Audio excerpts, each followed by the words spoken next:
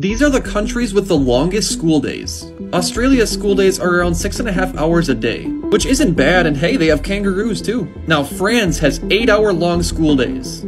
I'd rather walk up and down the Eiffel Tower. South Korea, on the other hand, is 8.5 hours a day, which is pretty brutal, but hey, at least it's not North Korea. It just keeps getting worse and worse. Kenya goes to school for 9 hours a day. I don't know if I could handle 9 hours. Now, China is the absolute worst. They go to school for 9.5 to 10 hours a day.